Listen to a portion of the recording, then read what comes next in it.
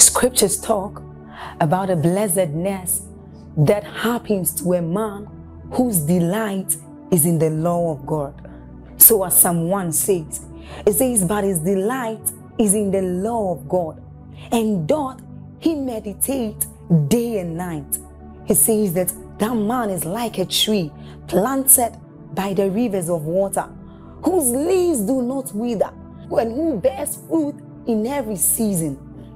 As you're about listening to this message, we believe that your life is going to be like that man planted by the rivers of water. Your leaves are forever going to bear.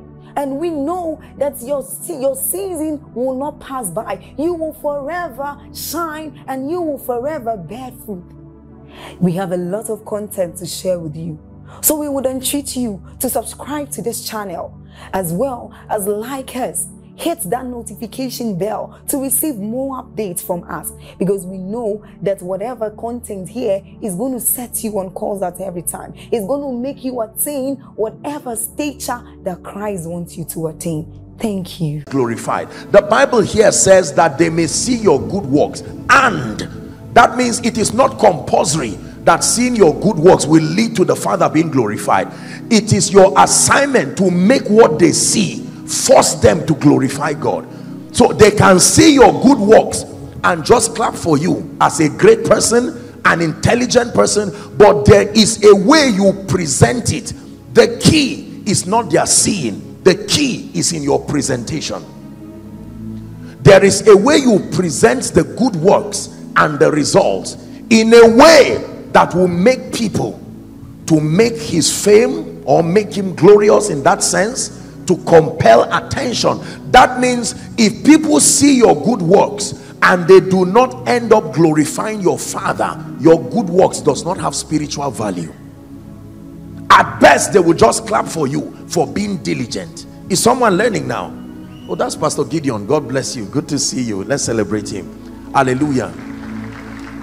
Let your light so shine before men that they may see your good works. But it should not just stop at seeing. That means your good works must be a preacher. There is a kind of sermon that your good works must preach. Are we together? Something about your results and your good works must compel people to glorify the Father. If you're with me already, say amen. Amen. Do you know, please look up, most believers and most Christians desire results. Say results. We desire to see results in every area of our lives, and it is God's will and God's desire that our Christian experiences are full of results. In fact, in that same Matthew 5, John chapter, you have not called me, but I have called you and ordained you that you should go and bear fruit. John chapter 15 and verse 16. When you read verse 8, you read verse 16. Give us verse 16. You have not chosen me, but I have chosen you and ordained. I've taught you what it means to ordain, to legitimize an operation, that you should go and bring forth fruit. Listen carefully. And that your fruit should remain. Are we together? I have ordained you to go and bring forth fruit. To go and bring forth fruit. So God is not against the believer having and producing results, but my goal of teaching you tonight is to let you know why many sincere believers, who may even be doing many things right, do not seem to be able to command results in certain areas. It is because we have not understood that our ministry, as far as the manifestation of results, is not just for men to see and acknowledge us, but that we must move past that layer until you get to a point where God is glorified in and through your life and your results. You cannot secure his commitment to perpetually walking in that result. Hallelujah. Are we together? Many of you know people in, especially those who market products. There are those who they call brand ambassadors. Have you heard of such a thing? A brand ambassador, that means an authorized individual who has a contract with the company. Is that true? And his job is to use his influence and to promote the product. So that individual, within the time of that contract, is mandated to, if it's a shirt, he will wear it. If it's a product, they will give him. If it's a car, they will give him that car free, provided he knows why he's driving it. If you are a brand ambassador for Mercedes and they catch you with Toyota, even if you have Toyota in your house, within the limit of that contract, you are supposed to limit yourself to only that product, because the goal is not just to drive it. The goal is that your influence will compel people to want to follow you suit. Is someone understanding this now? And for as long as you sign that contract with them, it is their responsibility to make the resources available, provided you remain a brand ambassador. In Nigeria and across the globe, there are people who later compromise on their contract. They found them promoting something else, leveraging on the influence of those people. You need to see how they teach and they train brand ambassadors. Someone who may not even necessarily be able to do certain things, immediately they are given resources. Are we together? They can fly first class, priority treatments, and all that is not necessarily because they had the power to give themselves those possibilities, but they had subscribed that I donate my life, my words, my gift, my singing, my looks, my whatever to promote this product. And sometimes it can last for 3-5 years, and you will see what they are investing on that individual and even be angry and say, how come they are spending over 10 million, until you find out what they gain back in return. Are we together? For as long as that individual is a brand ambassador, the company is mandated to protect them. You don't come to waylay that individual and the company keeps quiet, because their interest is at stake. Is someone learning now? You need to understand what Jesus is saying here. Let your light so shine before men. It says that they may see your good deeds and then glorify. Through your life, glorify your Father which is in heaven.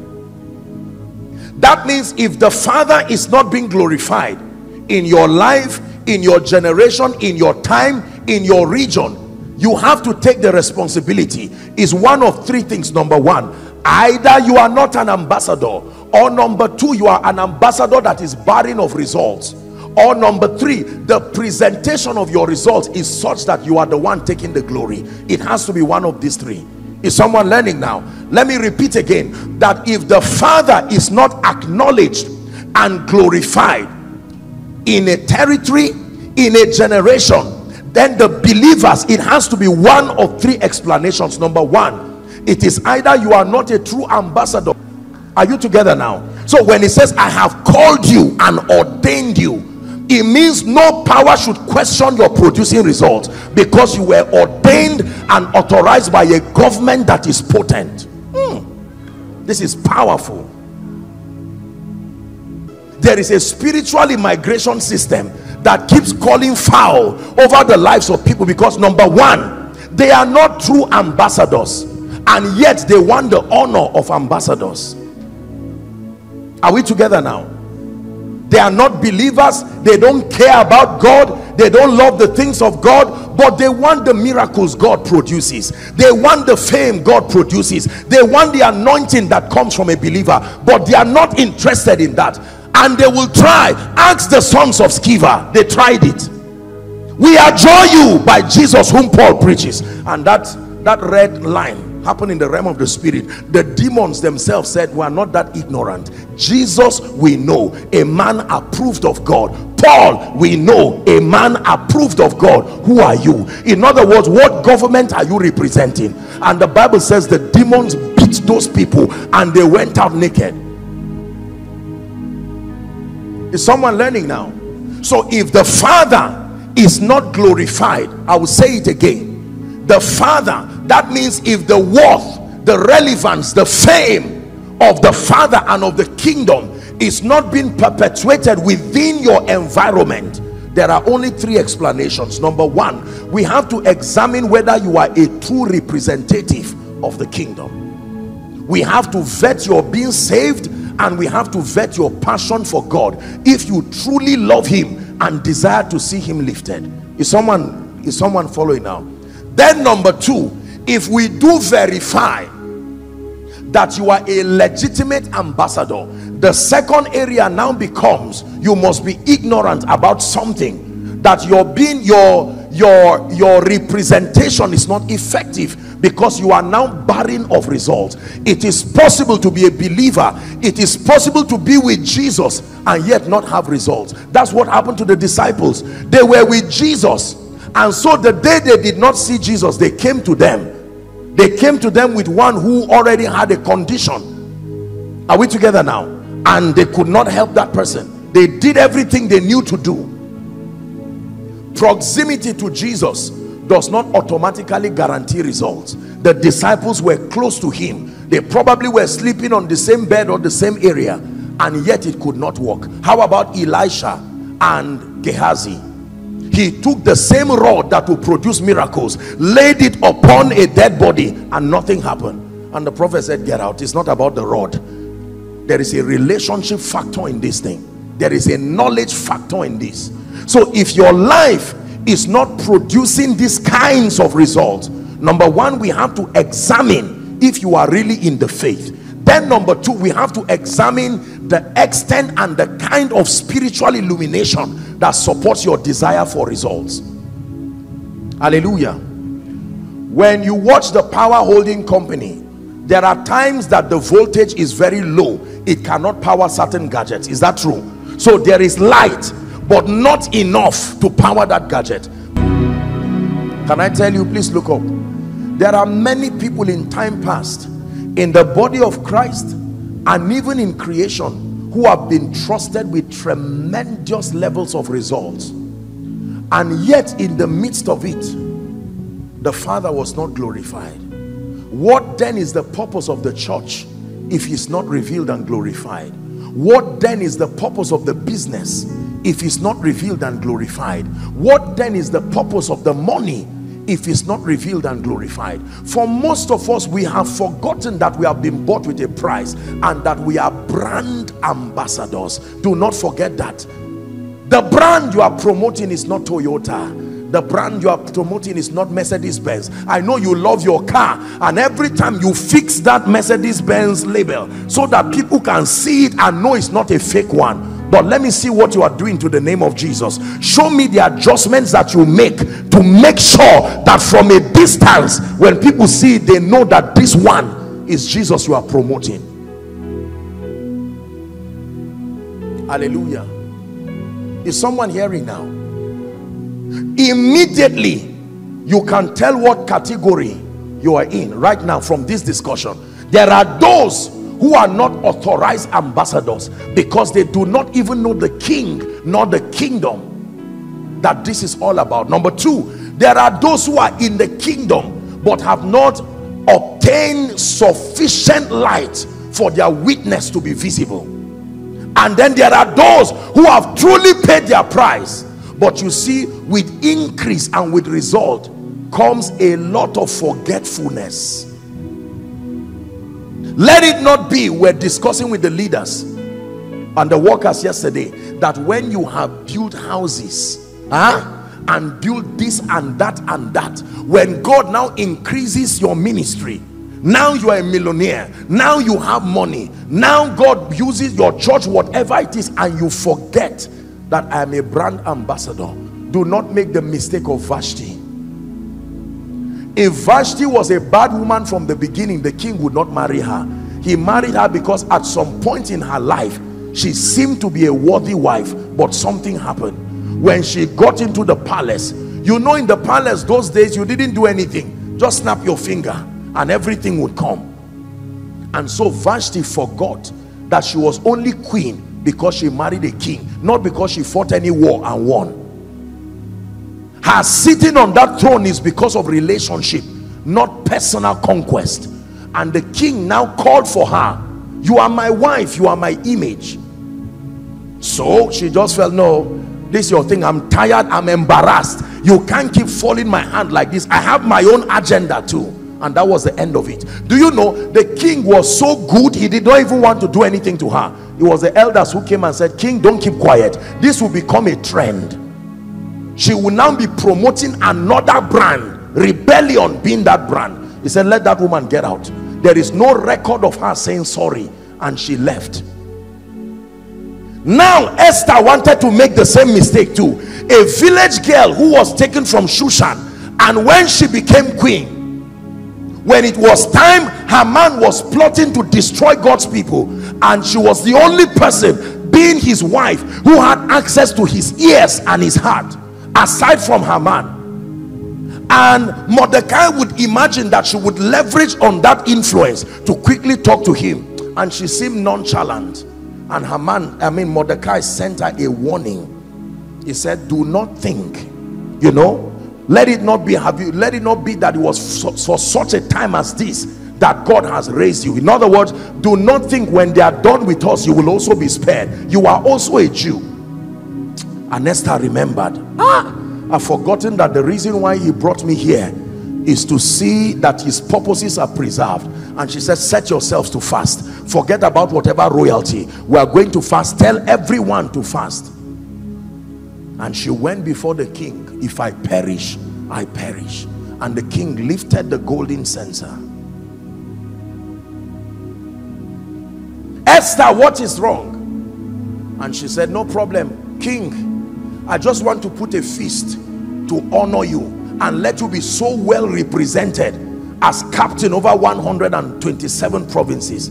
The king said, my God, I'm hearing something that I've been looking for a long time. He said, and please, can Haman also come for that party? And the foolish man also joined and went. He went the first time. The king was his glory was so flaunted. Listen, without her asking, the king said, can you make this happen again? And she did it again. And when she had won his heart, the Bible says, when it was now the feast of wines, she now came. Wine, I will not even talk about that. There's power in wine. And she came and met the king after he was happy, at the height of his excitement. And she says, king, you see that I've represented you sincerely. Oh yes, but I have a need. Fine, you have focused on meeting my need. I must be a faithful husband. What is your need? There is a traitor somewhere. That person wants to destroy my people and destroy the agenda of God. Who is that person? And he said, Haman. But I'm close to Haman. The Bible says he went into the garden, a wise king, to think about it.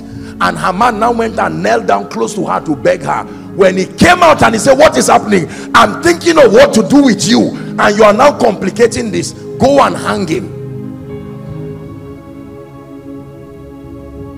The same thing he plotted for, he was hung there as a testimony. Let me tell you, you don't know how far God can go when you have vowed that your life will represent him. There are battles you will not know anything about. It's when God is done with them, he will come to you and say, let me tell you what would have happened to you last year. However, I went before you because your heart is determined to see me lifted. Hallelujah. Hear me please. Pastors, apostles, bishops, prophets, we need to understand that when God begins to produce results through our lives, listen carefully, most of our results in this kingdom are largely based on principles, not necessarily relationships. So if your results just happen like that, except you present that result in a way and a manner that it spells Jesus, listen carefully, it is possible that people can clap and you end up becoming a celebrity, not an ambassador. There is a difference between a celebrity and an ambassador. A celebrity has influence, an ambassador has purpose. There is a big difference between a celebrity and an ambassador. A celebrity, let me repeat, has influence by whatever value they provide, but an ambassador has purpose. That my influence is not just a waste, it's not just for the sake of it. It is for purpose. God has not called us to be celebrities. He has called us to be ambassadors. If being a celebrity is part of the pathway that leads you to becoming an ambassador, then he will make it happen. This message is very powerful. Go and listen to it again. It explains why certain people may not seem to be able to secure God's commitment. There is something about their lives that is not determined to see him glorified. Don't forget what we are discussing tonight. And they glorified God in me. And they glorified God in me. Hallelujah. Is someone already learning? They glorified God in me. Now, please look up. If I know that my results or the glorification of the King is directly tied to my result, then I now pursue obtaining result, not as a carnal quest. Are we together now? I pursue it because now I have purpose to what I am doing. Is someone getting me now? If I know that the healing anointing working in my life, the miraculous working in my life, influence working in my life will directly translate to Jesus being glorified, now I will not be afraid to pursue those things. If I know being prosperous will help me to become a faithful witness, I can now obtain grace to attract prosperity without feeling ashamed, because I know that the goal is not to lift up myself. The goal is to lift up Jesus. There is no shame when the goal is Jesus. Did you hear me? There is no shame, there is no regret, there is no guilt when the goal is Jesus. There is no shame, there is no guilt, there is no regret when the goal is Jesus. Hallelujah. When the goal is Jesus. When the goal is you, something is wrong. When the goal is just a name, something is wrong. Let me repeat myself again, that there is no shame, there is no guilt, and there is no regret to your pursuit if your goal is Jesus. If you die seeking Jesus, there is no shame and there is no loss. If you live seeking Jesus, there is no shame and there is no loss. If because of your desire to see Jesus revealed, you give up an opportunity to be great and famous, once your goal is Jesus, there is no shame, there is no loss, there is no guilt. Someone is learning tonight. So when you come to the Lord, Father, I have come tonight. I'm tired of being broke. I am tired of being broke. I hope you are hearing me. God says, I'm hearing you loud and clear. Lord, what is it that you cannot make me prosper? You even open the Bible and say, Apostle said yesterday, I'm the seed of Abraham. And he said, listen to him. He has not finished preaching. Listen to what he's saying now. What did Abraham do? What did Abraham do with his money? What did Abraham do with his energy? What did Abraham do with his son? I will tell you what he did. He took it to the altar. For the God of heaven, Isaac would die. For the God of heaven, he did not mind even if it was going to affect his influence. He rose up early in the morning and dragged Isaac as if he was not the one who gave birth to him. Let's go. We discussed this yesterday. God was watching him. Let me see if he understands the purpose of the blessing. Let me see if he understands the purpose of the anointing. Let me see if he understands the purpose of fame. And Abraham laid him on that altar and lifted up the knife, and God said, stop, I have seen. I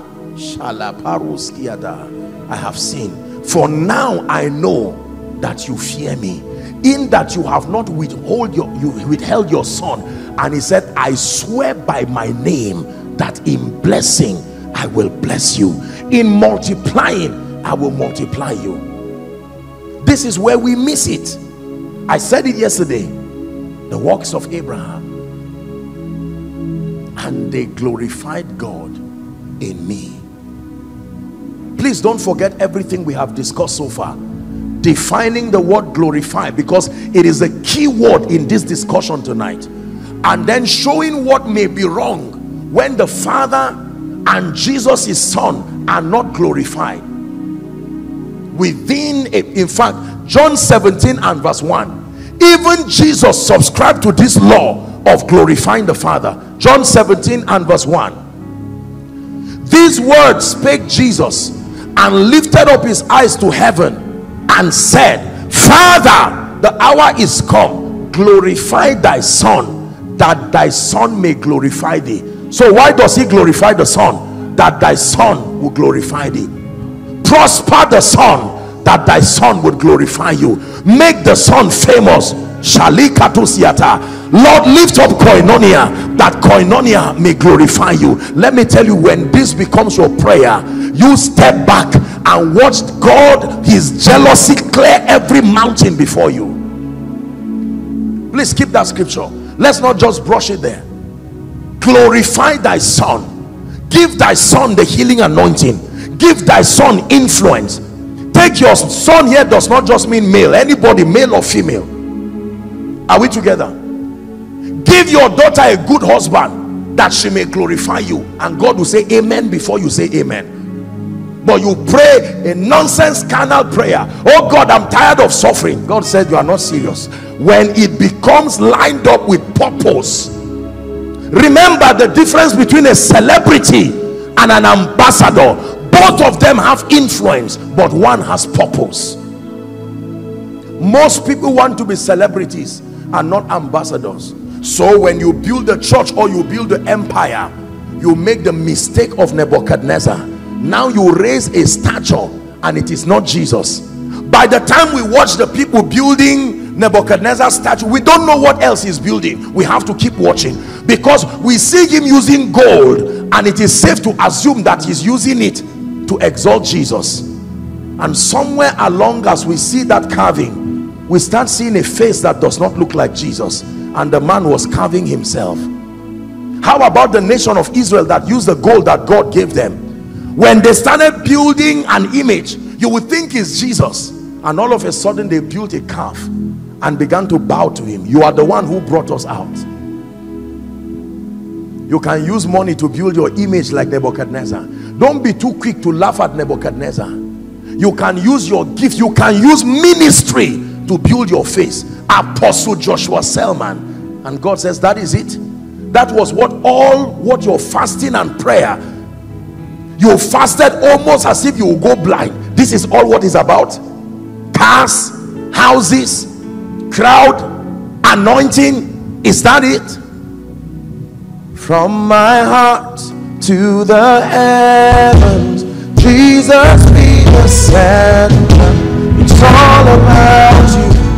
Yes, it's all about you. From my heart to the heavens, Jesus be the center. It's all about you. Yes, it's all about you. From beginning to the end, it will always be, it's always been you, Jesus. Oh Jesus. Listen, for many of you, while you are seated here, let me tell you why it looks like God is not answering your prayer. It is because he has found out that there is nothing in your life that is interested in glorifying the Lord.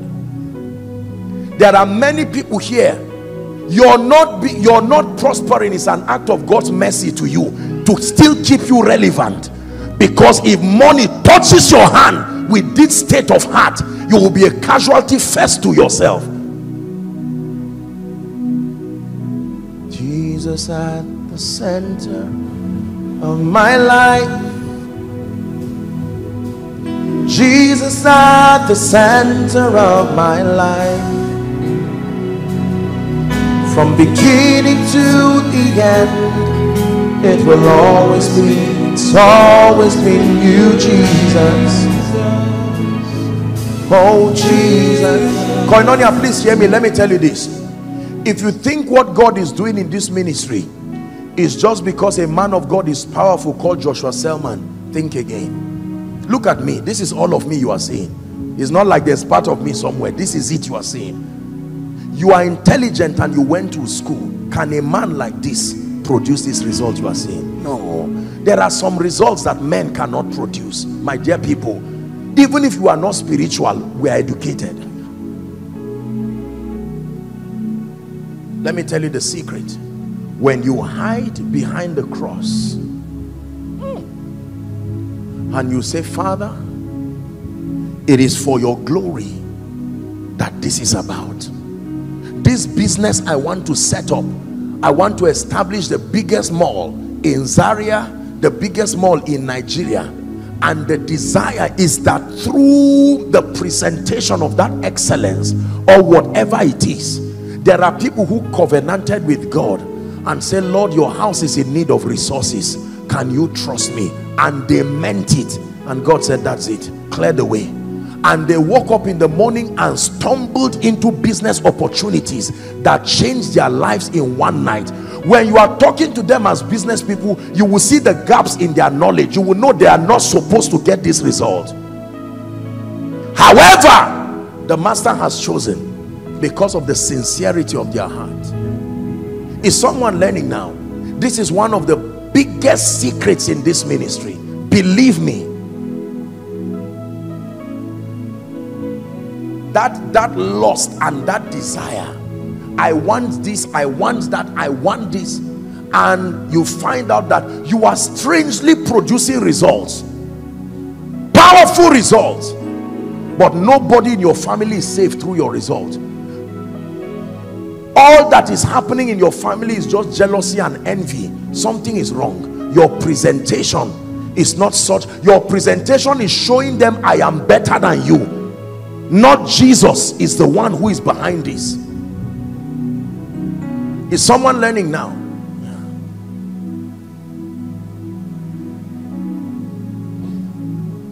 A man of God met me one day and he had followed me teaching, and I told him, I said, if God says I should close down Koinonia now, I will do it. And he laughed. He said, Apostle, you are bold though.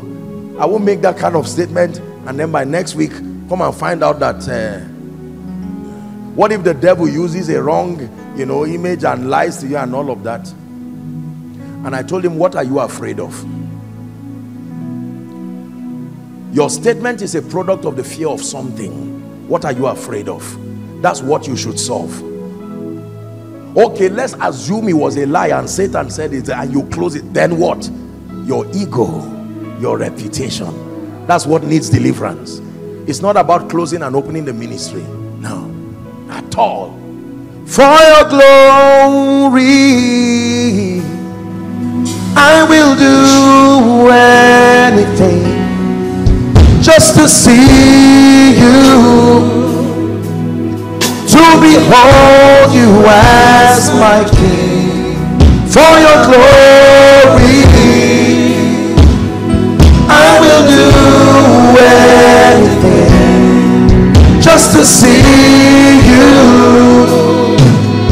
to behold you as my King. Before we continue, I want you in 1 minute to pray and say, Lord, I don't know what may have been the purpose for my desire for power and for results. Some of you, you just want to cure hardship. Some of you, you are tired of being looked down on. These things are not enough reason. Please pray in 1 minute. Lord, search my heart yet again. Man of God, are you praying?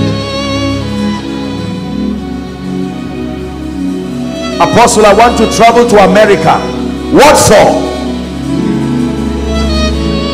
Apostle, I want to marry a multi-millionaire. Nothing wrong with that, but what for? Apostle, I think I need a car, or I need a new car. What for?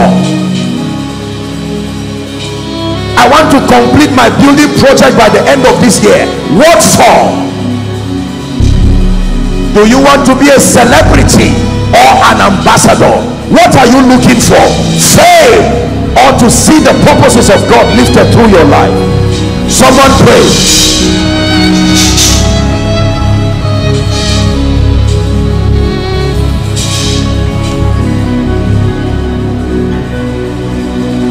Hallelujah. Hallelujah. Do you understand all I've taught so far?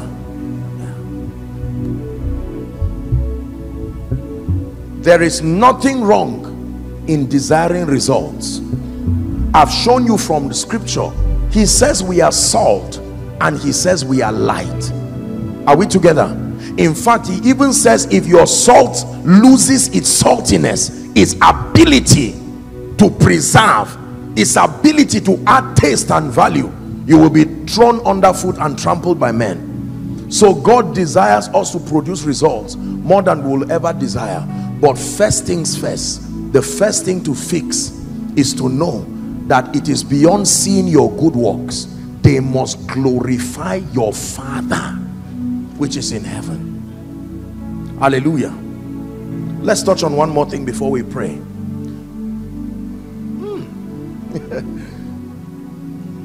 I desire the Father to be revealed and glorified through my life. I desire Jesus to be revealed and glorified. It is our theme, it is our anthem in this ministry. Jesus revealed and Jesus glorified. Now, very quickly, I want to show you, since we have settled the fact that God is not withholding results from your life, the only thing he's withholding is you destroying yourself and Jesus not being glorified through it. Now that we have gotten that clear, let us take it a step further. Jeremiah chapter 9 verse 23. There are three biblical expressions of the glory of God through the life of a man.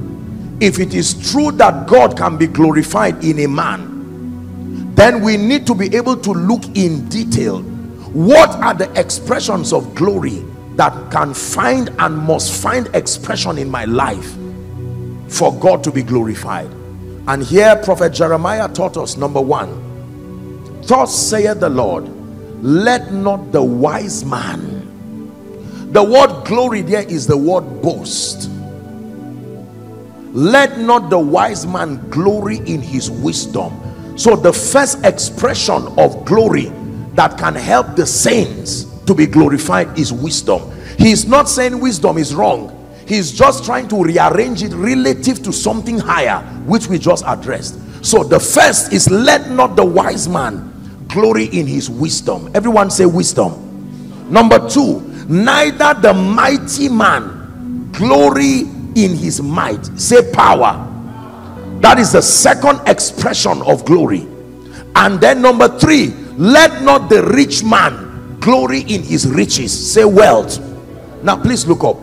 These three expressions must be captured in your life if the Father is to be glorified in your life. Number one, wisdom. Number two, power. Number three, riches or wealth. Give us amplified of that statement, please. Jeremiah 9:23. Let's see it from amplified. It says, thus saith the Lord, let not the wise and skillful person glory and boast in his wisdom and his skill. Number two, let not the mighty and powerful person glory and boast in his strength and power. Number three, let not the person who is rich in physical gratification and earthly wealth glory or boast in his temporal satisfaction and earthly riches. Relative to these three, the Bible says, next verse 24. So it says, let not the wise man glory in his wisdom. So that is the first expression of glory, wisdom. Number two, let not the mighty man, amplified says the one who is powerful. So power, every dimension of power, supernatural power most especially, is another expression of the glory of God. And the third dimension is wealth. Hallelujah. Let me tell you what this is. Supernatural power seems to be the zenith. That is what controls the spiritual realm. Wisdom is what controls the intellectual realm. Wealth is what controls the physical realm. So he says, if you want to see the glory of God revealed in and through your life holistically, there must be captured in your life and your experience supernatural power. You must sustain the ability to bring the realm of the spirit in its entirety under divine obedience. You must be able to conquer the intellectual realm by outsourcing a level of wisdom that is higher than human wisdom, and then the resources that take away limitation from your life physically, that anyone who is able to capture within his space power, wisdom and wealth, and then on top of that, the source and the basis for your confidence does not even become those things, but that you know God. Now your life can be a true reflection of the glory of God. I don't have all the time to deal with all of these things, but we'll just touch a bit. Let's start with wisdom. Wisdom. I've done several teachings on wisdom. You can get them, but just to touch a little bit on wisdom as an expression of God's glory. Hallelujah. In Revelation chapter 5, when you read from verse 12, Revelation chapter 5, saying with a loud voice, just let's go back to Amplified. Let's go back to KJV. I meant to say verse 12, saying with a loud voice, worthy is the Lamb that was slain to receive for us now power, riches, wisdom, strength, honor, glory, blessings. Now you see that wisdom was one of the 7 things that were purchased for us in redemption. Are we together? So by redemption, every believer in Christ should have access to wisdom. Every believer in Christ. Paul was praying over the church in Ephesians chapter 1 and verse 17. I hope we're able to manage those outside. If there is ever a need to squeeze them in here, even if it's temporarily, we're in the season, and it will be fair enough. It's better for them to stay somewhere standing than to, let's be sure that no matter what it is, especially those who are at the edge, that they are not affected by the rain. It's better to be inconvenienced inside than to be inconvenienced outside. So those who are especially at the edge of the canopy, my apologies, just to break so that we help these people. Let's not allow them, even if it's to be at the edge, no problem. We all know that it's the season, and then there's the crowds of people everywhere. It's only responsible that at least we are thoughtful. Praise the name of the Lord. Are we together? So Paul was praying, and he said, Ephesians 1:17, that the Father of our Lord Jesus, the Father of glory, may grant unto you the spirit of wisdom. So wisdom is not just a mental state.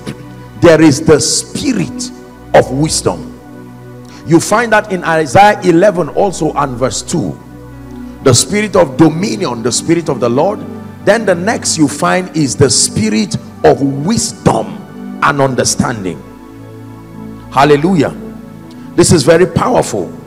And James chapter 3 from verse 15, the Bible there, we're not really doing an extensive study on wisdom, just to connect it to the teaching on glory. The Bible tells us that there are 3 kinds or 3 levels of wisdom. Apostle James now, that the first is the wisdom that is earthly wisdom, Sophia it is called. Number 2, or 4 kinds really, wisdom that is sensual, just brain work, common sense. Then there is wisdom that is devilish or demonic. Verse 16, we are reading to 17. It says, for where there is envying and strife, and there's confusion and every evil work. Then 17 says, but the wisdom that is from above. So there is the wisdom that is from above, supernatural wisdom. There is earthly wisdom. There is sensual wisdom. Are we together? And then there is demonic wisdom. So that there is no confusion as to what we are talking about. We are talking of wisdom that descends from above. The Bible says it is first pure, peaceable, gentle. Everybody say wisdom. In 1 Corinthians chapter 2, we'll begin our reading from verse 6. Let's hurry up, please. 1 Corinthians chapter 2, we'll begin from verse 6. Apostle Paul was teaching us, and he said, howbeit we speak wisdom among them that are mature or perfect, yet not the wisdom of this world, nor of the princes of this world that comes to naught. 7. It says, but we speak the wisdom of God in a mystery. And then he says, even the hidden wisdom of God that was ordained or designed for our glory. Are we together now? Very, very important. So there is the wisdom that connects to the glorification of the saints, so that in their being glorified, the Father will be glorified. The wisdom that has been ordained for our glory. Is someone learning already? Say wisdom. Very, very important. In Mark chapter 6 from verse 2 and 3. Mark chapter 6 from verse 2 and 3.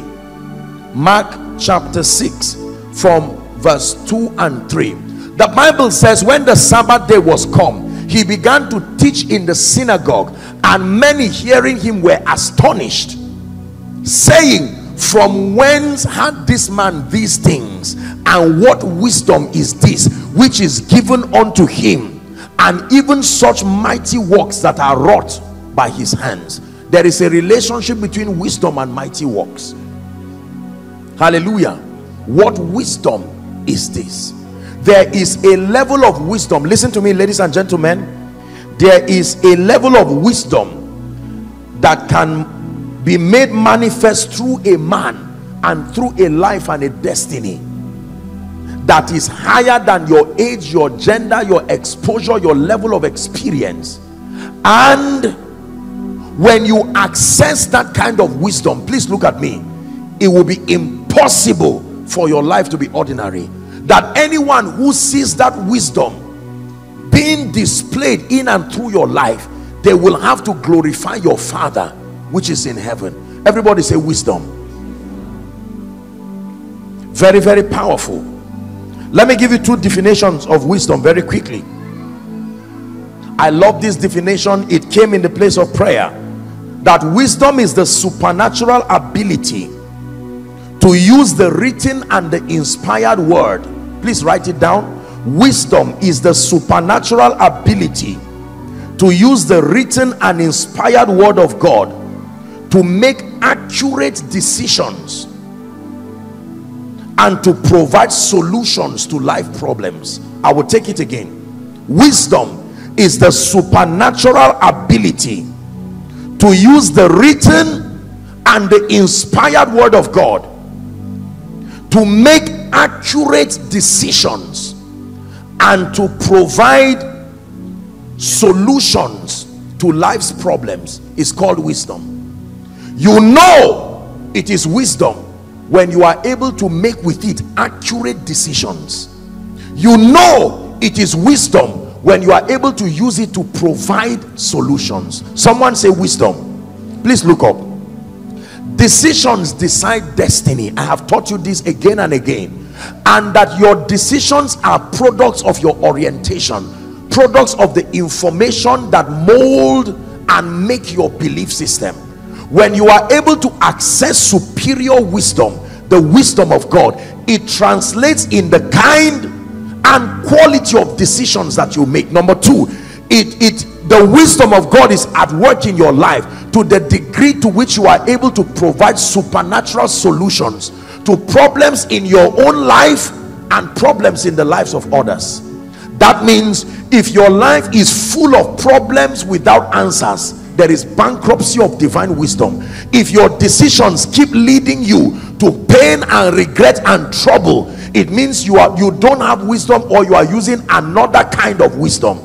Maybe earthly wisdom, maybe sensual wisdom, common sense, maybe even diabolic wisdom. But the wisdom from above will always take you above.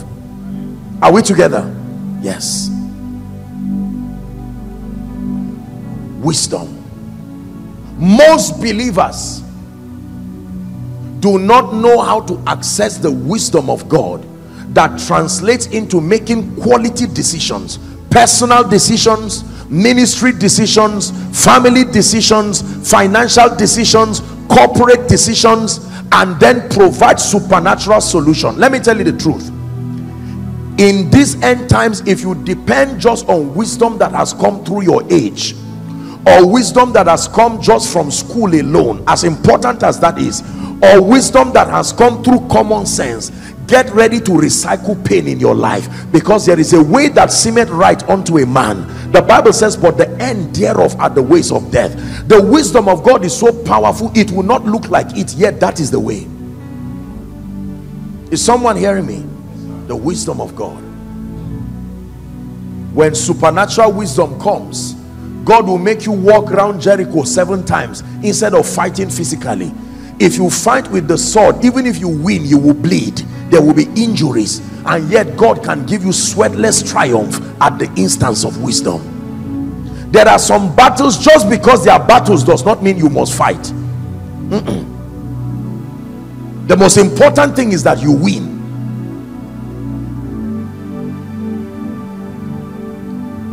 We need to pray and cry for wisdom. My prayer as a leader, my prayer as an individual, all the time, if I pray for myself, is that God will give me wisdom. I have seen the fruit of wisdom so far. I have seen the fruit of wisdom in this ministry. I have seen the fruit of wisdom in my life. Are we together now? There are results that only wisdom can bring. I wish I had the time. Please get my message on wisdom. I've taught on that. You need to pray and cry and say, Lord, I am tired of making foolish decisions. There are decisions that keep recycling my pain. People, I make decisions every day, and those decisions don't move me forward. You need to start making qualitative decisions. One decision that buys 10 years for you, one decision that buys 20 years, one decision that buys long life, one decision that buys influence. You can have one decision like Esau that will sell your lifetime. Do you know it was a decision Esau took? One decision, using a temporary, carrying a temporal, a permanent treasure to solve a temporal problem. We were saying it, I think it was with the leaders, that there are people, the moment they are hungry, they look at anything around their life that they can sell quickly. They will carry a laptop of 130,000 and sell it for 10,000 because they want to smoke with it or eat with it. That is the Esau dimension of foolishness. Are we together? And you eat in a restaurant 5,000 or whatever it is, and your laptop is gone with all the information there. There are people who carry wristwatches, carry their shoes and sell it. There are many other people who are making unwise decisions, like leaving God for money. Foolish decision. Is that true? Allowing your spiritual life to go down because you are looking for fame. Foolish decision. We need to pray and cry for wisdom. Listen, let me tell you the truth. Living in today's world requires walking in wisdom, because the variety of options are many, and all of them look like God. Is later you will find out that you have been wasting your time, so that you will not waste 15 years of your life only to turn back and find out that I took a path that I thought was God but was not God. There are preachers making decisions that will end them in trouble. There are businessmen making decisions that will end them in trouble. Some of us today, our loved ones, respectfully speaking, they took decisions that brought us into all kinds of demonic things. Decisions. And then supernatural solutions. How will people ignore you when your life begins to command solutions? By the wisdom of God. You are teaching, you are guiding. That the opening of your mouth, are we together now, is the communication of divine wisdom. Please lay your hand on your head if you don't mind and pray in 1 minute. Father, I receive an impartation of divine wisdom. I confess that my decisions are not superior. It is very clear that from my decisions I have made mistakes. Some of you, your wrong decisions is why you are where you are right now. It removed 10 years from your life. It removed glory and honor from your life. Someone is praying. Lay your hands on your head and decree and declare that in the name of Jesus Christ, the glory of God, revealed and expressed as the wisdom of God, must find expression in my life. Tired of wrong decisions, tired of wrong decisions, tired of a life that is barren of results.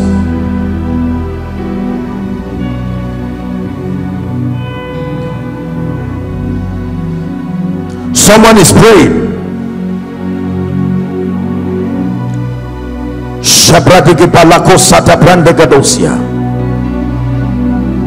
Hallelujah. How do you access the wisdom of God? Two principal channels, or three principal channels really. Number one, through the word of God. 2 Timothy 3, I believe that's verse 15. And that from a child thou hast known the holy scriptures, which are able to make thee wise. What makes you wise? The holy scriptures. The holy scriptures does not make men foolish, ladies and gentlemen. For those who think that studying the Bible is a necessary luggage, you have to understand that contained in this word of God, this Bible you see, is the wisdom of God.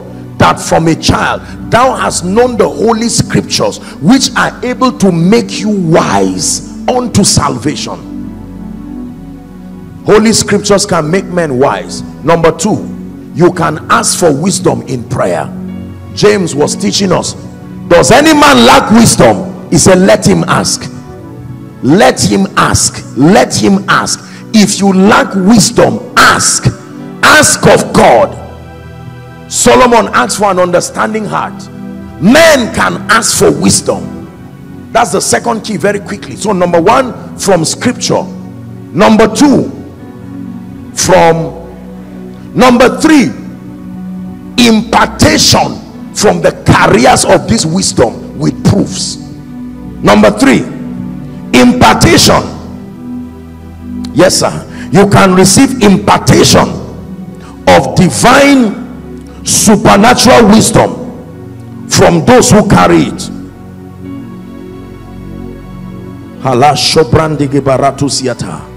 There are people that carry divine wisdom, and you can receive impartation from these men and women. Hallelujah. Most times when I have the privilege of meeting any of the fathers of faith, if ever they ask me for anything to pray for, I pray for wisdom. I say the grace that is at work in their lives in various dimensions, especially wisdom. Because let me tell you the truth, when you ever get to a position of leadership, you will learn that the variables for success are many, and they are very confusing. Three roads can look the same, and you find out that they are not the same. You have to follow them. It's the 6th year of following them that will show you that it was foolishness. You need God to help you. If you look at it by the physical things, you can put A and A and B, and it may not work. You need wisdom. Hallelujah. Is someone getting this? Very, very important. Let's recap again. Number one, from scripture. Number two, by asking in prayer. And then number three, let's look at an example of receiving impartation through wisdom. Numbers chapter 27, please, from 18 and 20, very quickly, and then we'll look at Deuteronomy 34:9. Numbers 27 from verse 18. And the Lord said unto Moses, take thee Joshua the son of Nun, a man in whom there is a spirit, and lay your hands upon him. And then it says, set him before Eleazar the priest and before all the congregation, and give him charge in their sight. Verse 20, it says, thou shalt put some of your honor upon him, that all the congregation of the children of Israel might be obedient. So he was instructed to lay hands upon Joshua. Let's see what came upon him. Deuteronomy chapter 34 and verse 9. Deuteronomy 34 and verse 9. It says, and Joshua the son of Nun was full of what? The spirit of wisdom. How did he get it? For Moses had laid his hands upon him. Laying on of hands does not mean directly putting a hand on you. It's a doctrine. is captured. The laying on of hands means a system of transfer. Are we together now? Yes. You can lay hands prophetically, you can lay hands directly. Impartation is powerful. And tonight, someone who came here to church, in the name of Jesus, you will receive practically an impartation of the spirit of wisdom. You will know that it has come upon you, because in 1 month your results will show. It will show in your ministry, it will show in your life. Quality, superior spiritual decisions. In the name of Jesus Christ. Wisdom. Number 2, let's hurry up. We need to pray. We need to pray. Let not the wise man glory in his wisdom. Number 2, power. What is power? Power is the supernatural force that is responsible for enforcing the will of God. God's ability at work in a human and material vessel. But power is a supernatural, God's supernatural force. And the assignment of power is to enforce the will of God.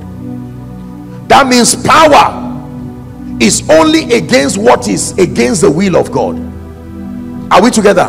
The power of God does not just enforce everything. The assignment of the power of God is to make sure the will of God happens in a life, in a church, in a ministry. So if God is the one against you, that power will not help you. Most people think power is just a force that creates changes randomly. No, supernatural power that comes from God only comes at the instance of his will, and the assignment of the power of God is to see that his will for your life is enforced. Let not the strong man or the powerful man or the man with might. Romans chapter 1 and verse 4. It takes power to declare God to be to declare Jesus as the Son of God. Romans chapter 1 and verse 4. Let's start from 3 and 4. Let's go to 3 and then we'll read 4. Again, my apologies, it's sad you are not following me here.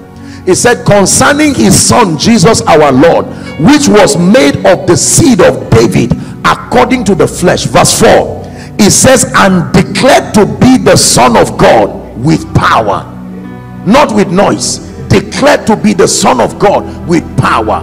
You want to declare that Jesus is the Son of God, you need power. When you stand before that sick body, you want to declare that he's Lord, the Son of the living God. It will take more than grammar, it will take more than the excellency of speech. You will need power. Most believers lack power. It takes power. In Hebrews chapter 1 and verse 3, the Bible himself, speaking about God and speaking about the word of God, he said, who being the brightness of his glory and the express image of his person, upholding all things by the word of his power. Upholding all things. Psalm 24 and verse 10. I can't read that scripture enough. Psalm 24 and verse 10. Who is this King of glory? The Lord of hosts. Let's read verse 9 and 10.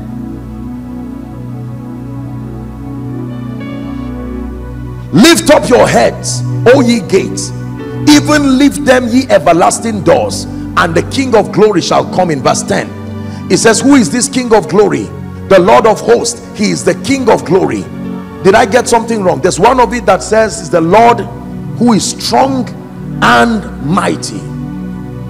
Hallelujah. Verse 8, the Lord strong and mighty, the Lord mighty in battle. Say strong and mighty. He was the Lord strong and mighty, and is the Lord strong and mighty. That's why he became victorious in battle.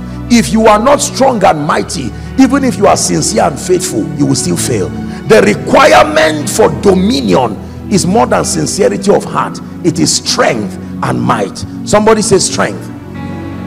If you turn aside in the day of battle, he said your strength is small. Someone needs to access superior supernatural power. Supernatural power is not for preachers, my dear people.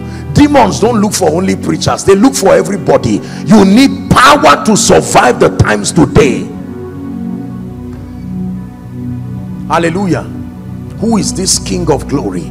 He's the Lord strong and mighty.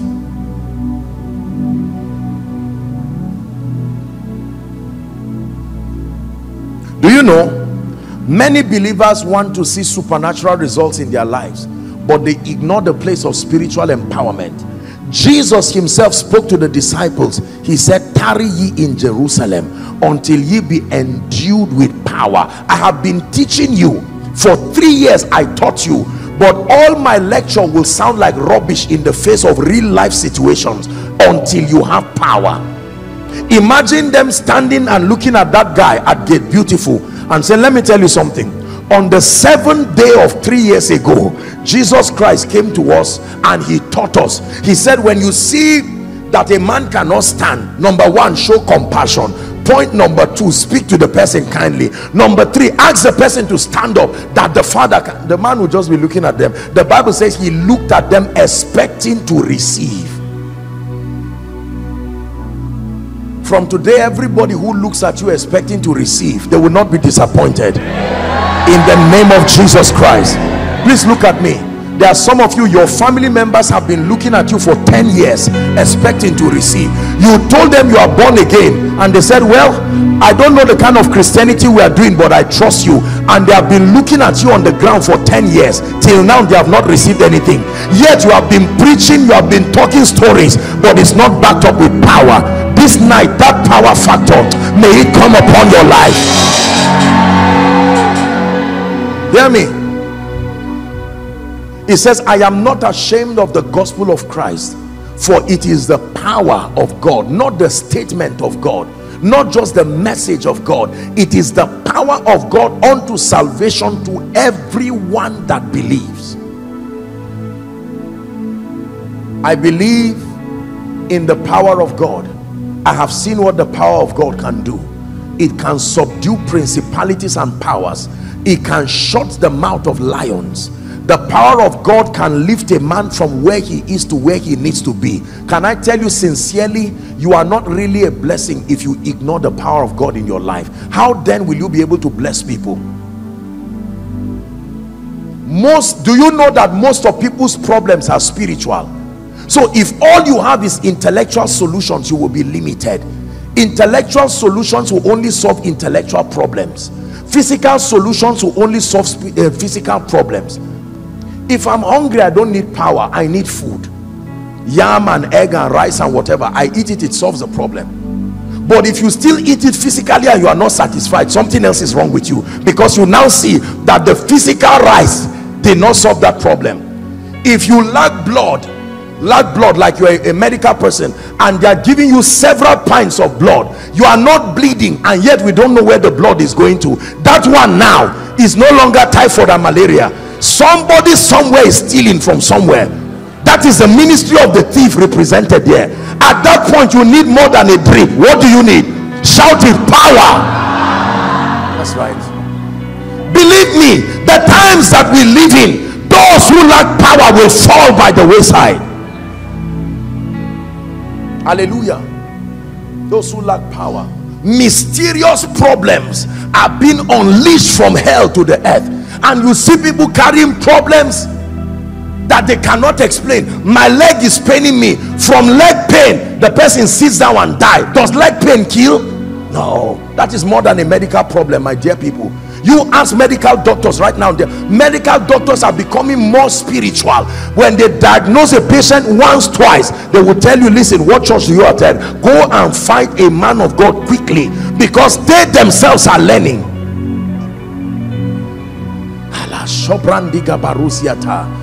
The enemy has done this. The enemy has done this. The enemy has caused division in this family. That quarrel between father and mother is not normal. There is the normal misunderstanding in marriage, but this one now is being empowered by a demon spirit. The devil wants to cause trouble. No. That barrenness situation is not just a natural cause of time. This is the devil trying to raise his ugly head. Can I tell you, every time you see Satan take back wisdom, bring out power. The language that conquers Satan is power. Hear me. You don't use wisdom for spirits. No, you use wisdom for men. Wisdom is in the realm of men. When you are dealing with the cosmos, you need wisdom. But when you are dealing with the realm of the spirit, take back wisdom and bring power.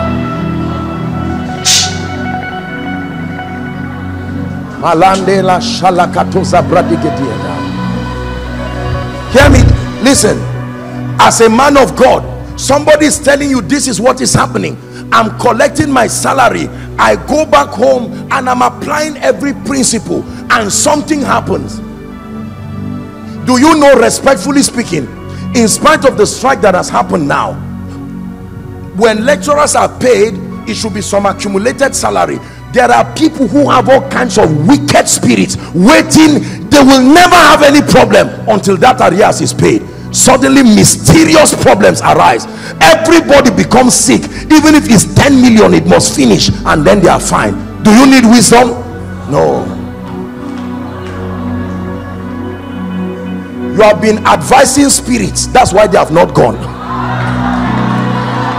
We were never given the mandate to advise them. You think they are dull? No. The sons of Sceva came with nonsense and they were speaking English, and the demons said, Paul we know, Jesus we know. They begged Jesus and Jesus made one utterance, go, and that was it. Listen, if you allow the devil deceive you and say, I am not in ministry, so power is not for me, I am just a mother with 5 children, I am just a businessman, except the realm of the spirit has no influence over your affairs. Man of God, you want to build a robust ministry for Jesus, it will take more than just the natural secular church growth principles. Those are managerial principles and they are important, but they are only important if the realm of the spirit is corrected. Listen, if you were alive in the days of Noah, whether you were a businessman, whether you are an entrepreneur, whether you were a graduate, when that flood comes, it will carry all of you together and crash land you. It's only those who had the power, the wisdom walked on earth. But that rain did not come by geography. The Bible says the heaven sent his rain, the earth also sent his rain. Whoever it meets in between, and Noah was there. Can I tell you, you will be deceived to believe that it was just the ark that held them alone. No, they didn't have the kind of sophistication of technology today. The ark cannot hold you. Have you ever seen a flood happening? Is it a nice river that is just going like that? It has capsized. You've forgotten the Titanic. How big would the ark have been? It was not kept just by physics. There was a hand that kept there. After they finished building it, no one knows, he knows what he did with him and God just held it like that while the rivers were moving and the oceans. Do you know what it means for the whole earth to be immersed with water? Let me tell you, you went to school, that the cold alone, the freezing temperature would have killed everybody inside that ark. What will kill them is not water. What will kill them is the temperature. By what mechanism did they remain hot when the whole earth was immersed in water? Come on, please use your mind. No, it's more than the miracle of hiding in a place. They were kept by power. Wisdom built the ark, but power kept it through the storms. Wisdom can build your business, but it's power that will keep it against wicked people.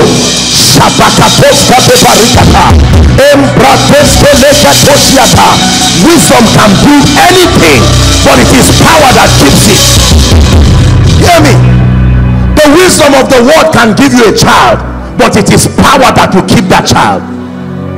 The wisdom of the world can give you business, but it is power that will keep. The wisdom of the world can give you a ministry, but believe me, ladies and gentlemen, it takes power. Dominion is a language of power. Rule thou in the midst of your enemies. How do you rule? By discussion? By negotiation? No. Someone pray in 1 minute. This advising spiritual situations comes to an end. The power that changes situations, I contend for it tonight. Warabino, but pray, pray.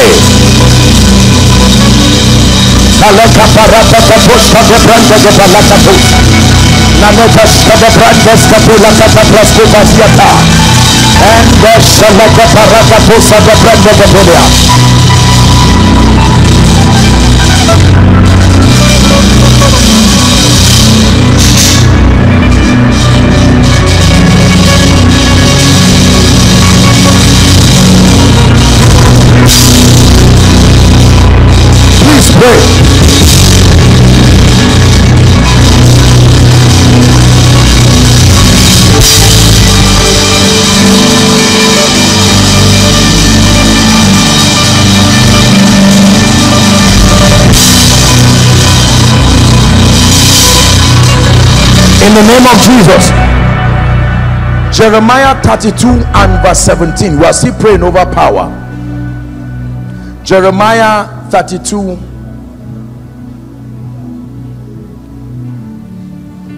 It says, ah, Lord God, behold, thou hast made the heaven and the earth. How? By thy great power and thy stretched out arm. There is nothing too hard for thee because of the presence of power. The cure for difficulty is power. Oh, our Lord God, you made the heavens and the earth by thy great power.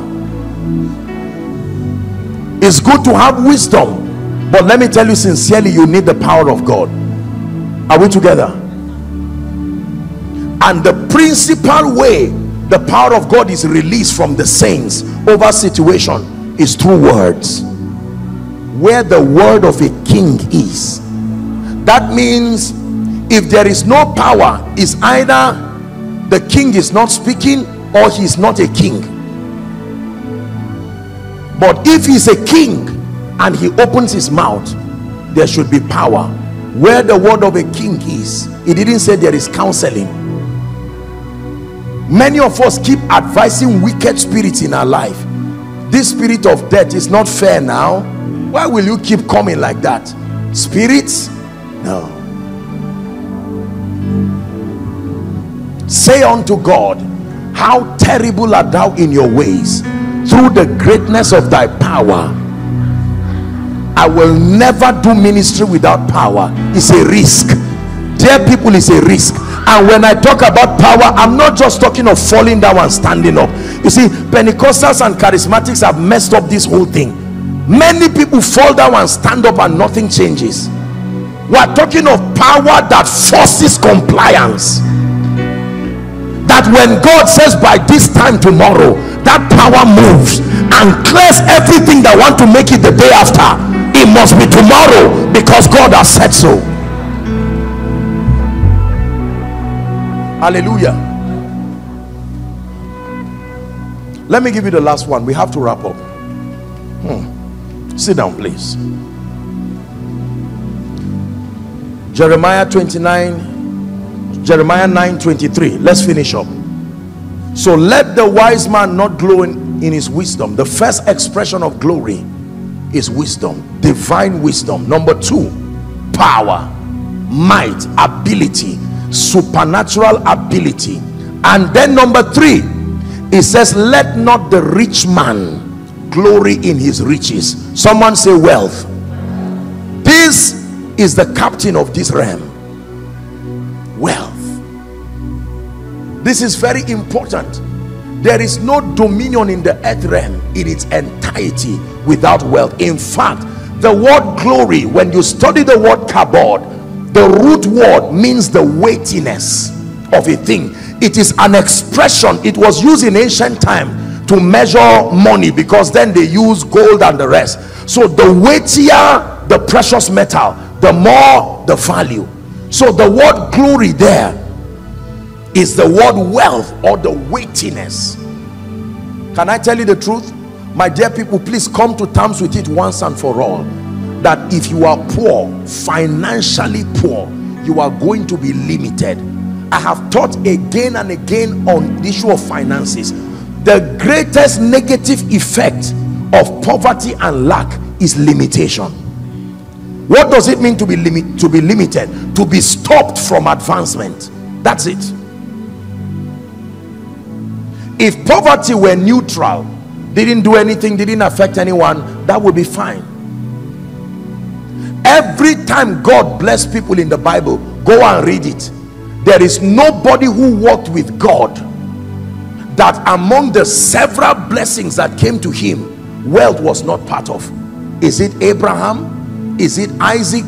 Is it Jacob? Is it Ruth? Is it Lot? Was it even Jesus himself? Are we together now? The subject of wealth is a very broad one. We've done a series. Go to Koinonia Global and get it and listen to it. But let me tell you the truth. Many of you, as you are seated right now, the principal cause of your anger and frustration is the limitation. It's not the lack of money, it's the limitation it has created. Most of us don't like money the way we think. It is just because the limitation that it has provided has made you become so obsessed about it. Are we together? By the time your child is here seated and his school fees cannot be paid, let's say you're a man of God, 3 children, their school fees cannot be paid, and the owner of the school is your member. Is what? That's right. And now you stand upon the pulpit and say, I know my God is faithful, and the director of your school is watching you. He has given you chance because you are his pastor. 6 months you have not paid the school fees. You will not have the confidence to stand and preach the faithfulness of God. And the limitation it provides, unnecessary battle between you people, because now he respects you as his man of God, but then they need to move forward, and now you are not a good example. Poverty is evil. Did you hear what I said? Now when you hear things like this, make sure you are first spiritual before you answer, because for carnal people, anything that brings delight to the flesh, they receive it with joy. I have taught you that our perspective when it has to do with wealth and abundance, believe me ladies and gentlemen, it's not self-aggrandizement. Remember our beginning scripture, they glorified God in me. Let no one preach you into accepting wealth, poverty as part of the plan of God for your life. Have you not seen what it has done for people? Poverty has dehumanized people, brought people lower than the dignity that God set for them. That thing is evil. You have an assignment in your lifetime to conquer it as fast as possible. The strange thing is that you can never have wealth if you don't have the first 2, because it is the presence of the first 2 in your life that guarantees the manifestation of that 3rd level of glory. The combination of wisdom and power is what can bring wealth. You cannot have sustainable wealth. It says strong men retain riches. Wise men can get it, but it takes power to retain it. When you ignore wisdom and you ignore power, then forget about walking in the reality of the blessing of the Lord. Yesterday we discussed the seed of Abraham. Remember, 3 levels: justification by faith, the blessing of Abraham, then the blessing, the Holy Spirit, then the blessings of Abraham, all of the fringe benefits, the physical expressions. I made up my mind as an individual that I will not be poor, and this is not just some chanting of gibberish from flesh-driven people. It was a decision that came as a result of concluding. You know how the psalmist taught? He said, when I see the stars, I examine the works of your hands, then I came to the conclusion, what is man? Me too, I sat down, I looked at my life, and I said, no, at the end of my life, here is my conclusion: lack and poverty are limiting and destructive. Are we together?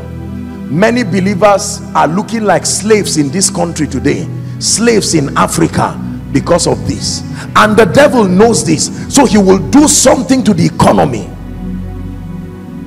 You are not truly prosperous until the house of God testifies of your prosperity.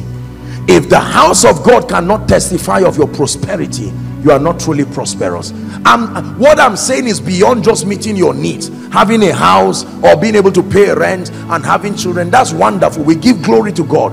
But we're talking of the level where you can go up the mountain, like Haggai said, and you can bring wood and you can build God a house that he will be glorified. He said, the silver is mine and the gold is mine. I will shake the heavens and I will shake the earth, and the desire of nations will come to you. The silver is mine. He said, go up the mountain and bring wood. You don't get wood from a mountain, you get wood from the forest. But this kind of wood that is needed, you have to enter into the sphere of influence to bring it, and you will use it to build God a house, and he will be glorified. Hallelujah. There are many sincere preachers today who are falling into the trap of manipulation simply because of economy. Especially at the times that we live right now, people are compromising at different levels because of this. The rod of the wicked, the rod of the wicked shall not rest upon the lot of the righteous. Do you know why? It says, lest he dips his hand. The rod of the lot of the righteous there means their inheritance, their land, their estate. That means it's a prayer point. It's not a memory verse. That when you are praying, say, Lord, let the rod of the wicked not rest upon my inheritance, because it can make me do things I never planned doing. The rod of the wicked shall not rest upon the lot of the righteous, lest they dip their hands in iniquity. We're about to pray. If God is to be glorified in you, you must produce results. Carry this mentality tonight, that you are a brand ambassador. You are not branding an earthly product. You are not branding cosmetics. You are branding, you are standing to defend the name and the purposes of the King of Kings and the Lord of Lords. And that to be an effective ambassador, you must move beyond the realm and the desire to be a celebrity. You must move beyond being a celebrity, and you must have a sincere desire. Is someone learning now? Praise the name of the Lord. A sincere desire to be an ambassador, a witness of the truth. We're going to pray, and then I'll speak over your life, and then we'll be done. I will pray, just minister. We're not going to have the time to, I may not have the time to prophesy or do this, but this that I've told you, you practice this. Go and get teachings on wisdom. Go and get teachings on power. Go and get teachings on wealth. Combine them. You know how you cook soup. You first start with water or oil or whatever you put there, and then you look for whatever ingredient, and at the end of it you will taste and see that soup is good. Is that true? After you can start smelling it, you can start knowing that this thing is making sense, but it doesn't really profit you until you dip your spoon or whatever, and then you taste it. You know that it is now ready for my consumption and the consumption of others. Some of us, you are not ready to be a blessing yet. You are still in that process. You need to allow the Holy Spirit guide you. Now God has given you tools. Go and cry for wisdom. Go and cry for genuine power, and cry that God will grant you grace to be blessed. And then you combine those ingredients and wear them like an armor. You are ready to be an ambassador. When you face the world with difficult situations, you will be indomitable over the cosmos, because you have the arsenal of wisdom. When the realm of the spirit seeks to interfere with the cosmos to manipulate against the purposes of God, you have the weapon of power that can speak. And then for efficiency in the world of men, you will need resources, because the rich will always rule over the poor, and the borrower will be slave to the lender. He said the rich and the poor dwell together. The Lord is the maker of them all. He's not the maker of them so, but he's the maker of them all. Man of God, don't just pray for members alone. Sincerely, I will tell you, it is honest to stand before God and say, Lord, the wisdom and the power and the grace to attract and retain wealth. There is the wisdom side of wealth, but believe me when I tell you, there is the power side of wealth. The beautiful thing is that the wisdom side of wealth takes time for you to learn, but the power side can be imparted immediately, like now. Are we together? Oh yes. By this time tomorrow is not an advice. Go and fish is wisdom. You have to learn when the fish will stay and put your net and be patient overnight. But by this time tomorrow is the ministry of power. There are some urgencies in your life. You don't need grace to go and farm. You have to wait 4 months. There are times you will need manna to come from heaven immediately. Who prepared it is not our business. We know that it needs, at least it didn't come from hell, it came from heaven. Some of you, the situation you are in now, you have made mistakes already. You don't need wisdom now. You need power to correct that mistake first. Then wisdom can now help you to now make it well. Can I speak over your life? Please rise up on your feet.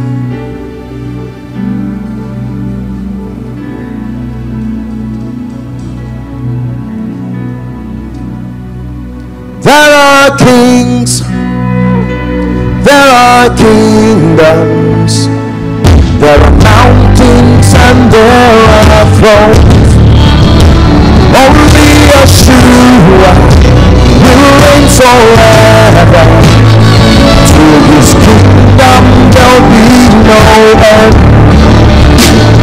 There are kings, there are kingdoms, there are mountains and there are thrones, but only Yeshua will reign forever. To his kingdom there'll be no end. There are names, there are titles, there are legends and tales of strength, but only Yeshua will reign forever. To his kingdom there'll be no end. Father, I am ready to be an ambassador. Equip me with all it takes to bear fruit, even fruit that abides. Someone pray. Ready to be an ambassador, not just a celebrity. I need more than influence. I need influence that is connected to purpose. Someone pray.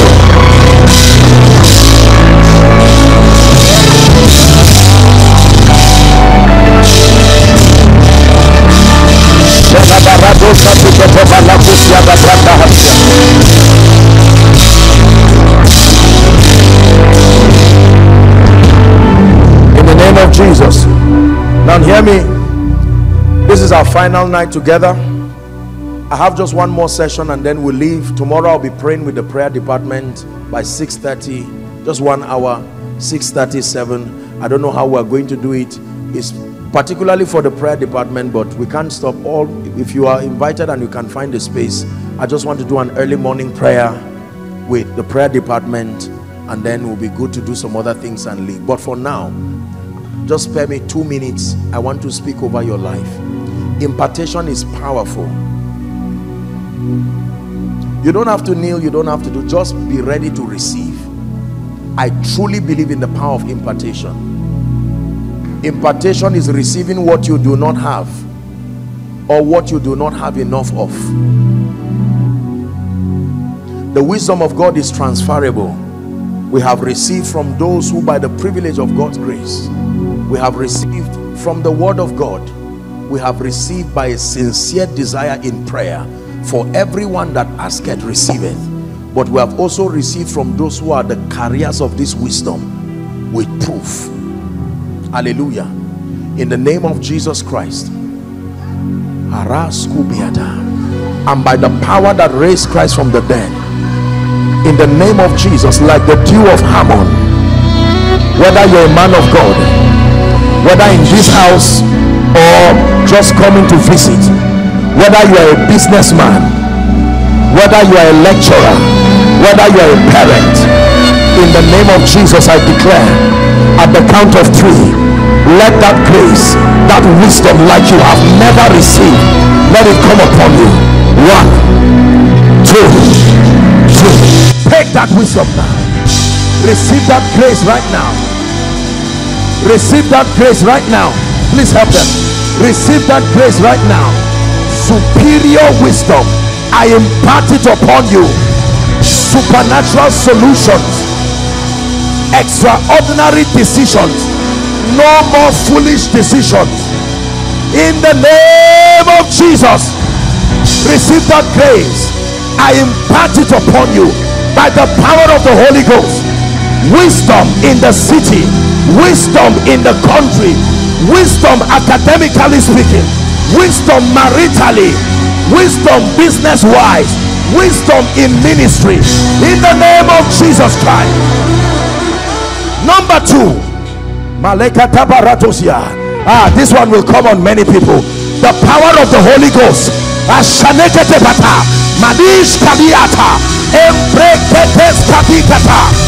The power of the Holy Ghost to excel in ministry. The power of the Holy Ghost right now, wherever you are, inside and outside, at the count of 3, take that power now. 1, 2, 3. Take that power, take that anointing for signs and wonders, supernatural miracles. The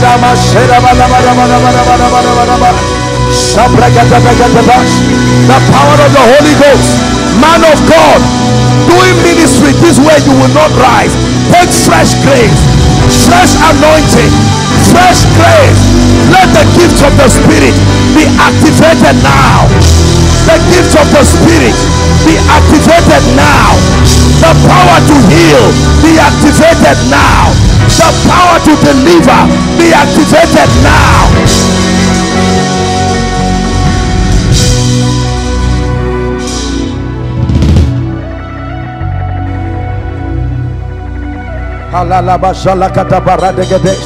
Please help them.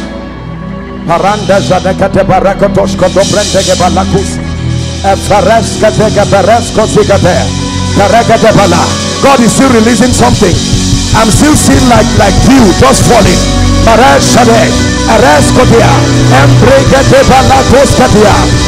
You will never be the same.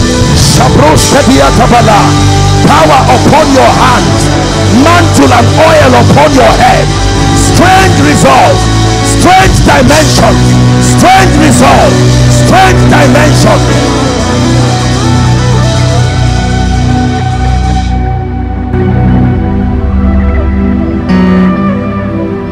Number 3, let the rich man not glory in his riches. I want to declare that grace. Listen, when it has to do with wealth and prosperity, I have taught you there are keys and there are principles you need. Value, wealth, increase, investments, so on and so forth. But hear me, truly there is the power to prosper. There is a grace from God. I want to not only speak over your finances, but release something on you. Most of you have value, but your value is not anointed. Father, in the name of Jesus Christ, let as many, young and old, male and female, everyone here who desires this grace, the power and the unction to prosper, may that grace rest upon you now.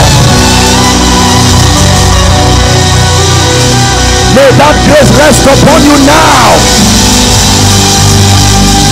Prosper in your finances in the name of Jesus Christ. Hear me. Every helper who must arise in your life, in your ministry, in your business, some of you, to bail you out of your current financial condition, in the name of Jesus Christ. Between now and the end of this month, we call them by the power of the Holy Ghost. Please believe it, believe it. I call them by the power of the Holy Ghost.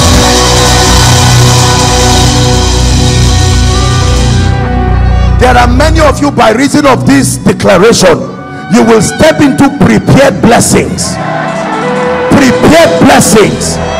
Prepared blessings.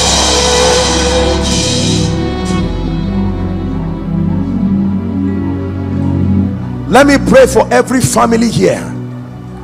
I know that economically speaking, it looks like things are tight, but in Jesus' name, I place a mark of exemption upon you, a mark of exemption upon your children, a mark of exemption upon your children's children.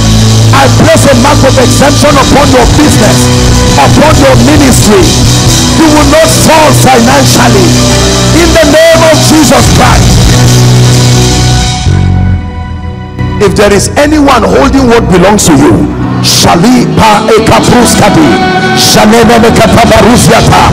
in the name of Jesus, may it be released to you now. Hear me. Anyone here who needs a job, I decree and declare, by the power that created the heavens and the earth, between now and the next 3 months, may a supernatural job locate you. Let it locate you. Let it locate you. Let it locate you. In the name of Jesus Christ, I declare promotion. Everyone who has remained at the same level, experience increase right now. Experience increase right now.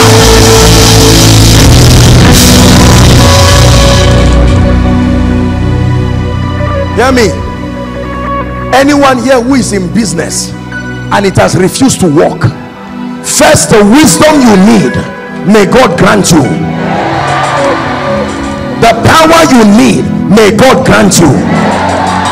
Now that I've prayed for you, let me speak to the business. In the name of Jesus, I declare every dead or dying business here, come back to life now. Come back to life now.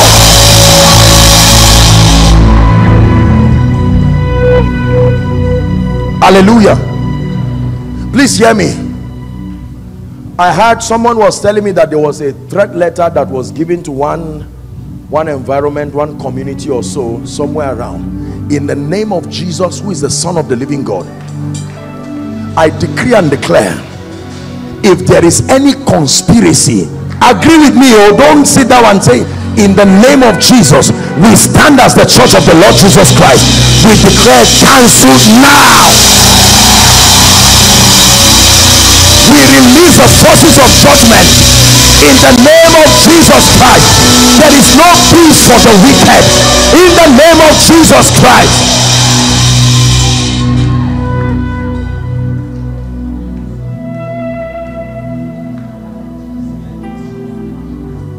Hallelujah. And the last enemy that shall be destroyed is death.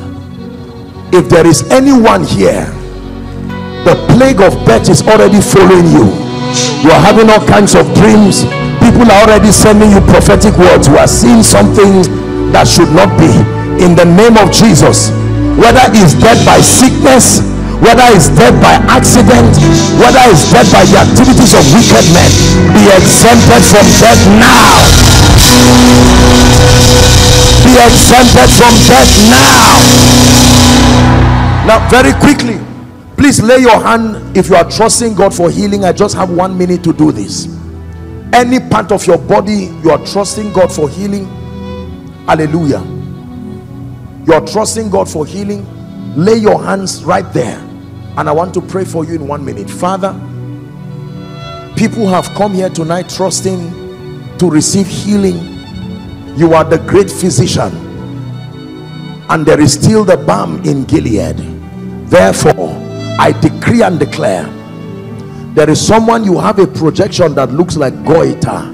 In the name of Jesus, the power of God is taking that devilish thing away from you right now. Now I decree and declare that the spirit that is back of any infirmity, by the power that raised Christ from the dead, we decree and declare that spirit is hereby cursed now. And then I declare, be healed right now. The Lord is healing someone. You have an issue of blood. The power of God is coming on you, and the Lord is healing you right now. Let that demonic thing leave you now. Someone, you have a problem with your gum, your teeth. Now your gum, not really the teeth but the gum, the power of God is touching you right where you are, in the name of Jesus. There is someone, I think is your father, he's going blind with what I'm seeing in my vision. It's like he's having glaucoma and the thing is deteriorating, and they've told you nothing much can be done. In the name of Jesus, may the power of Jesus rest right now and bring you healing. For in Jesus' name we pray. Koinonia Zaria, I declare over you, it is from glory to glory. It is from grace to grace. Fire will never stop falling upon this altar. In the name of Jesus Christ. In the name of Jesus Christ. Let's celebrate Jesus. Give him a big hand clap. Hallelujah. Now let me make an altar call very quickly. You may sit if you want. You are in this place and you need Jesus. Please listen carefully. Let's minimize movement. You are here and you need Jesus. You are saying, Apostle, my life has not yet been in place. I need Jesus Christ. Please let me have your attention. You are outside, you are inside, and you are saying, Apostle, I want you to give me a chance. I want to surrender everything to Jesus. You are in any of the overflows outside, or you are here and you are saying, Apostle, I've given my heart to Jesus Christ, but for some reason I deviated and my life has gone down and I need to make it right. I'm only going to count 1 to 5. I want you to run. We have just 1 minute for you. Koinonia, let's begin to clap for them as they come. Come, run to Jesus. You can shift them and take them somewhere. Koinonia, is this the best you can do? 2. I've made up my mind to go God's way the rest of my life. I've made up my mind to go God's way the rest of my life. Please come. I've made up my mind to go God's way the rest of my life. I've made up my mind to go God's way. Perhaps you want to come out and you are saying, Apostle, I'm not sure if I'm saved or not. You can join them right now before I begin to pray. You're saying, I don't think I'm a sinner, but I must confess I am not sure. There is such a thing as the assurance of salvation. Come and join them right now. Please, quickly, if you are coming, you should have known by now. You need Jesus. Please make your way to the front. Let's celebrate them as they come. Now, I salute every one of you, young and old alike, for making this noble decision for Jesus. The Bible declares that as many who will come to him, he will in no wise cast away. I appreciate you for this bold decision, and all of you who are at the various overflows, and then also those following online. Here's your chance to make it right with Jesus. May I please request that you lift your right hand high above your head as a sign of surrender. Please say this after me. Say it loud and clear. Some of you are crying. Don't worry, Jesus Christ is here with you. Say, Lord Jesus, tonight I have heard your word. I need you in my life.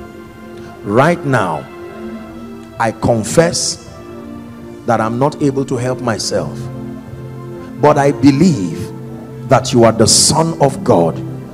I believe that you died for me. I believe that you rose again for my justification. Right now I receive Jesus into my heart. Be my Savior, be my Lord, be my King. I declare that the power of sin, Satan, hell, and the grave is broken over my life. From tonight, I am a child of God. I go forward ever and backward never. Amen. Keep your hands lifted. Father, thank you. You are able to save unto the uttermost. I declare by the integrity of God's word that your sins are forgiven, and I call you recipients of the life of God. In the name of Jesus, the power of sin, Satan, hell, and the grave is broken over your life. And I declare that eternal life is resident within your spirit. From tonight, you are the righteousness of God in Christ. Hello. Scriptures exhort us from the book of Proverbs. It says, my son, attend to my sayings. Incline thy ears to my words. Let them not depart from thy eyes, and keep them in the midst of thee. As you have listened to this message, we believe that you are going to reap the blessings thereof if you attend to these words as well. That you will keep these words in the midst of your heart. That no matter the circumstance, your eyes are going to be fixed on these words. And as you have been blessed, we will tell you to share this message. Be an evangelist by sharing to others to be blessed, and then subscribe to this channel for us, because we have loads of videos, we have loads of content that is going to make you blessed, that is going to set you on course, that is going to set you ablaze. And don't forget to like for us. Thank you.